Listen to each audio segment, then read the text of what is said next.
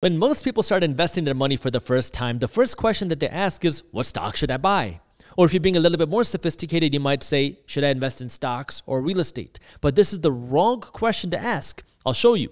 See, when you're investing your money, the first thing that you have to understand is what kind of investor are you? Because investing isn't just finding the right stock. It isn't just finding a good real estate deal. Investing is how do you deploy your money in a way that's going to align with your goals and in a way that's going to give you the most return. Because if you just throw your money into a stock, it might make you money, but it might also lose you money. The same stock that loses you money can make somebody else money depending on what your strategy is. And this is why you have to know your strategy first. And that's what I want to talk about right now, because the reality is the first investment decision isn't what stock or how do I invest. It's what type of strategy do you want to use as an investor? And I generally like to think about this as two different strategies. Either you can be an active investor or you can be a passive investor.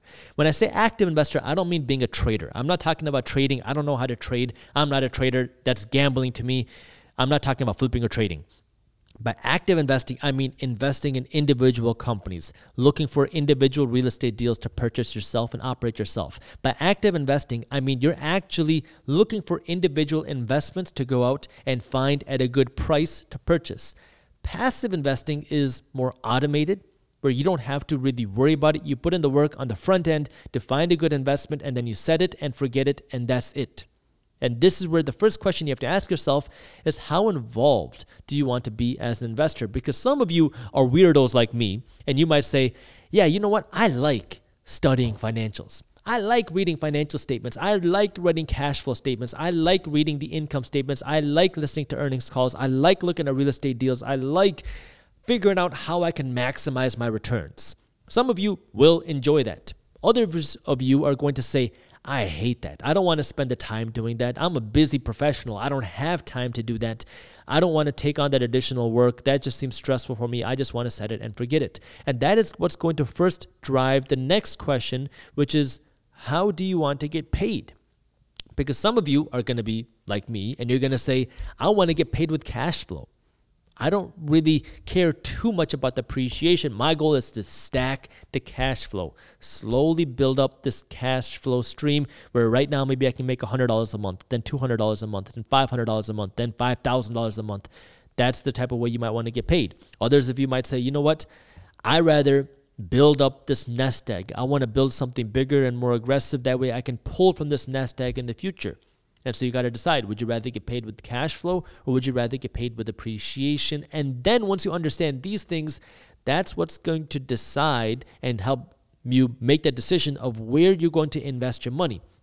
And let me start with the passive side, because I think the majority of Americans should be a passive investor. And the reason why is because most people think investing is, I'm going to go out and find the next Google, or the next Amazon, or the next Apple.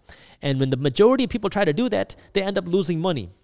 Why? Because maybe even you found a good company, maybe you don't have the psychology to hold on to your investments.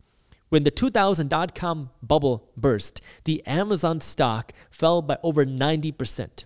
So if you hypothetically had invested $10,000 into Amazon before the bubble burst, that means you had to see your $10,000 go down to $9,000, to $8,000, to $6,000, down to $4,000, down to $3,000, down to $2,500, down to $1,500, down to almost $1,000, and still held on for you to see the returns of what Amazon became today. Most people don't have the psychology or the financial education to hold on to an investment through that downturn and then actually know if that investment is still a good investment or not. Amazon could have gone bankrupt, in which case if you sold out, it would have been a good decision, but they didn't. And this is where now, are you willing, number one, to have the psychology to go through the ups and the downs and the emotions and the roller coaster and not panic, not get greedy when things are high, not get emotional and sell when things are low? And then number two, do you have the time, ability, and interest to actually learn how to keep up with an investment, to learn what is this company doing, to learn how they're innovating, to study the executives of a company, to study their cash flow statements and their income statements and their balance sheets? Are you interested in doing that? You don't have to know all of it today, but you have to be willing to learn that as well, because that's what's going to allow you to accelerate your returns. Most people are just investing in random companies and then hoping that this company goes up. And sometimes it will, other times it won't. But this is where your job is now to decide what type of investor that you want to be. So if you don't want to do all that work of researching the individual companies, then the next thing is, how can you be a passive investor? And now what passive investing is, from a broad level, whether it's stocks or real estate, is you're going to create a system where now every so often, every month, every 2 weeks, every week, you pick the cadence, but every so often, money is going to automatically leave your checkings account and it's going to be invested into an asset class. And this could be whatever you want. So for me, I'll tell you exactly what I do. I don't recommend what I do to anybody. I'm just telling you what I do. I have a passive investing system that happens in the stock market, in cryptocurrency, and into physical gold.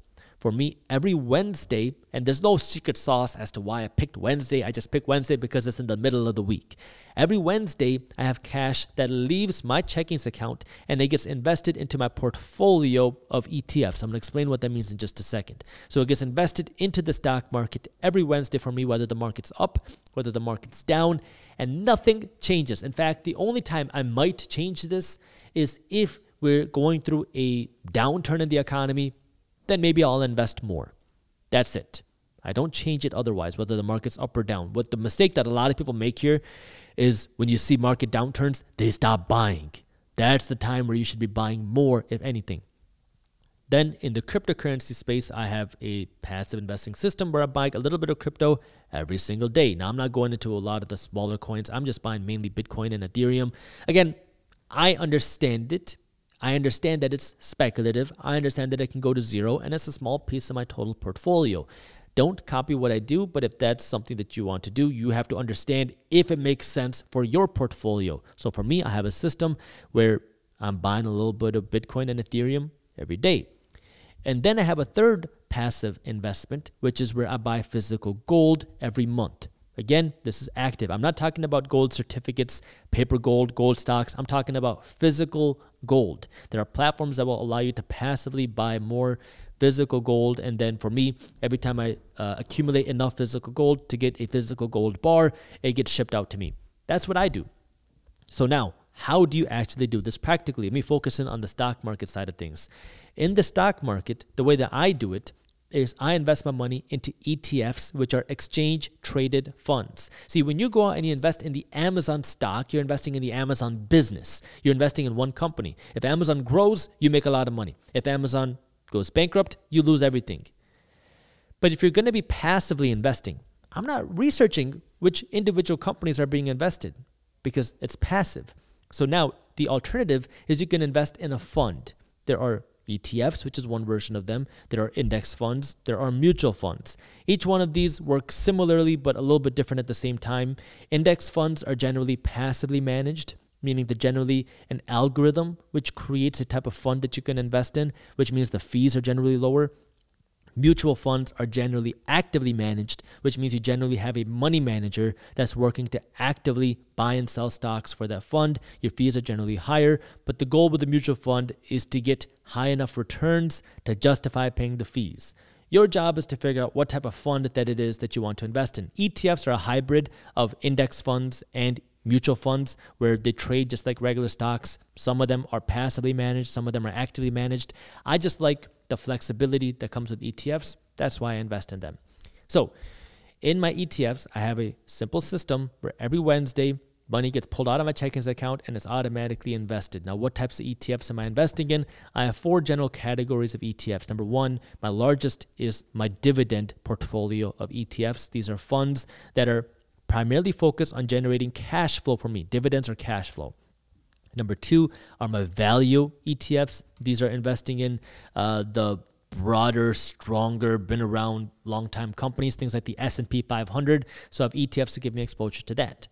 Third, I have the innovation. This is more on the risky side, more on the speculative side. This is more like the growth side and more ups and downs side. So the smaller third one is innovation ETFs. And then the fourth one is emerging markets. These are countries and companies overseas that aren't so reliant on the United States and the United States dollar as a little bit of a hedge. So every Wednesday, money gets pulled out of my checkings account and it gets distributed to this portfolio of ETFs.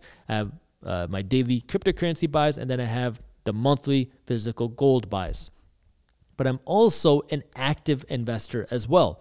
I actively invest my money into my own business, Briefs Media. I actively invest my money into physical real estate, and I actively invest my money into stocks and startups. So to give you kind of a picture of what my portfolio looks like, again, I'm going to say this one more time. I do not recommend what I do to anybody. This is just as an example for you. The bulk of my total portfolio is for cash flow. 2% of my total portfolio is physical gold. 18% is what I call speculative. And when I say speculative, what I mean is that's my cryptocurrency and that's my startups. These are my more fun investments that could go completely to zero or could grow a lot. I like it, and that's why I invest in it, but I also understand that it's speculative. The other 80% is my real estate and stocks. So now when I invest in physical real estate, what I'm looking for is cash flow again. And when I invest in real estate, what I do is I'm looking for properties, single-family homes, apartment complexes, doesn't really matter what it is, where I can get a 7% cash-on-cash return on my money. Meaning if I invest $10,000 today of my own money, then I'm going to get $700 of profit a year from my money. And this is where the common emotion is, wait, that means if I invest 100 grand, I'm only making $7,000 a year in cash flow. That's not a lot of money. And you're right. The misconception about investing is that investing is going to make you rich. No, that's not how it works. You got to make money, build this money, and then take this money, use it to buy assets. That way you can continue to get paid. And that's the mindset shift that you have to make, because right now most people are just reliant on their salary. I want you to be reliant on your assets, which means you got to make money, buy the assets, have the assets produce money for you, and then use that money to live off of. It's not going to happen overnight. This is a lifetime process, but that's the goal. So when I invest in real estate, I'm looking for that type of return. That way I can build a cash flow. I'm also investing in individual companies, stocks on the stock market, but this time now it's not happening automatically. Now I'm looking for good deals. This is where if I see something like a market crash, or if I see a company get hit really hard, or if I see an undervalued company that I want to invest in, that's when I will go out and actually invest in that particular company. So it takes more time, takes more effort, takes more research. And then the companies that I have invested in, I'm keeping up with them as well. I'm looking at what are they doing on their earnings. I'm looking at how they're performing. I'm looking at their financial statements because I want to keep up with the companies that I'm invested in. And then I also invest in startups. This was something that I got into around the pandemic time. It was more of like a fun thing for me because I like entrepreneurs. I like working with entrepreneurs. I love supporting them. So this gave me an opportunity now to help support entrepreneurs financially. And I'm also fortunate where I can also help provide distribution for entrepreneurs because I have a large audience here on YouTube. And then I have Briefs Media, which also gives me distribution through my own newsletters. So I got into it in 2020, and it's interesting because when you invest in startups, it's very different than really anywhere else because you're kind of investing a little bit in the shadows. Because when you're a startup versus a public company, startups don't have to give you a lot of financial information until you ask for it, right? Public companies have to disclose quarterly how their financials are doing. They have to tell you how they think the economy or their company is going to do in the next quarter.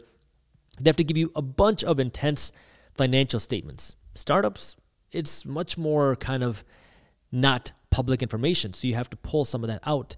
And so it's also risky because these are companies that are much smaller. And so if you're investing in startups, you have to understand that 9 out of 10 startups are statistically going to fail.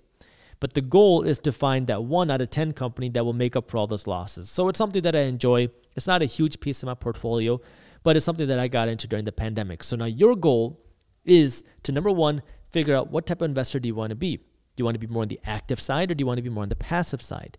Then you got to figure out how is it that you want to get paid. Do you want to get paid more from cash flow or for appreciation? Right? I've been talking primarily about cash flow because that's what I like. But you can invest your money into stocks for appreciation. There are different types of ETFs or index funds or mutual funds that you would look at. There's different types of stocks you would look at as an active investor. So now, if you know you want to be a passive investor who wants appreciation, that's going to guide the way that you're investing your money and what you're investing in. If you want to be an active investor for cash flow, then that's going to change how you invest your money and what you're investing in.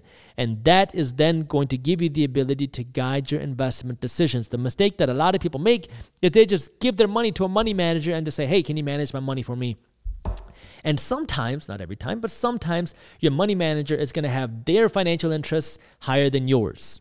And this is where your job is to be financially educated enough that if you have a money manager, you can ask the right questions and you can make sure that their interests are aligned with yours, because you want them to make money for you before they make money for themselves. That's the key for you as an investor, is to just make guided decisions. Investing is not rocket science, but you have to be willing to get started and you have to be willing to learn. And you also got to be willing to make a mistake and take risks, because without that, you're never going to get started. And if you never get started, you're never going to learn. If you enjoyed this short clip from my longer videos, here's another clip that I think you'll love. And while you're at it, if you're interested in learning more about how to start generating passive income, our team put together an amazing guide on how to start generating passive income for free. All you got to do is click that button right over there. Thank you for watching, and as always, keep hustling.